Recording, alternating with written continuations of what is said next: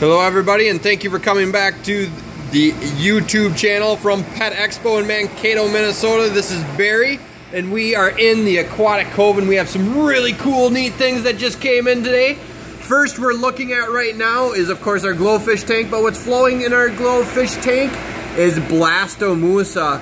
This is a large polyp stony coral that comes from Australia, and it has very beautiful color under the actinic lighting. As you can see, we have some reds, and then that one's really hard to see just because it's glowing so much, but that is a green with a purple edge. These are Blastomussa westphalii.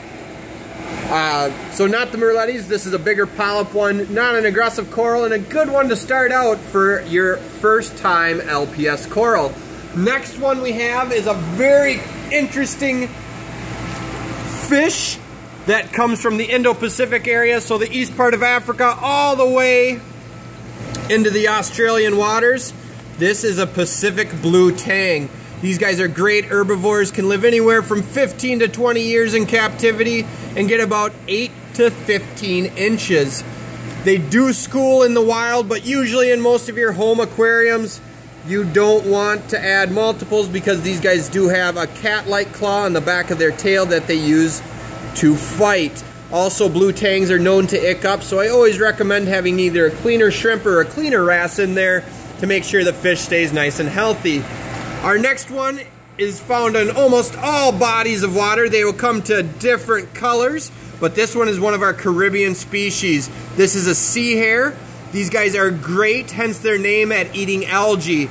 They'll eat anything from hair algae to other microalgae, and even some species are known to eat cyanobacteria, which is actually not an algae, it's a red slime. But a great animal to have in your reef aquarium, and those guys do reach about 6 inches, so a little bit larger than most of your other invertebrates.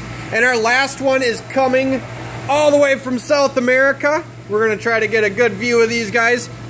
This is one of our South American cichlids from the Rio de Janeiro area of Brazil. This is an electric blue acara. These guys get 8 to 10 inches. Semi-aggressive cichlid, so not as bad as some of the others like red devils or Jack Dempsey's.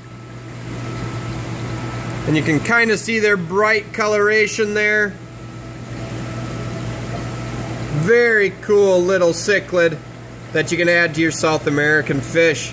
And you can find these guys at Pet Expo in Mankato, Minnesota. If you have any questions, once again, you can call us at 507-625-2505. This is Barry, once again with the YouTube channel for Pet Expo.